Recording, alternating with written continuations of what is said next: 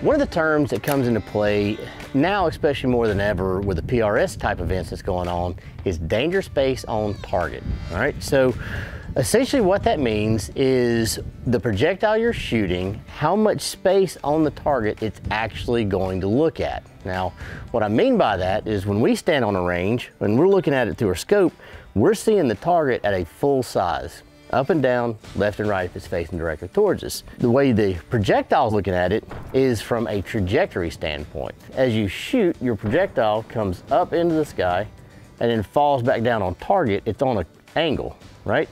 So that angle will tell you what your danger space is on that target. For a slower round, bigger round, like a 308 or something like that, then your danger space is going to be much smaller because the trajectory is much higher and it's coming in. So the bullet is actually looking at it like this once you're out at distance. So essentially what that means is as you're looking at your target, you see a full face value of whatever that target is.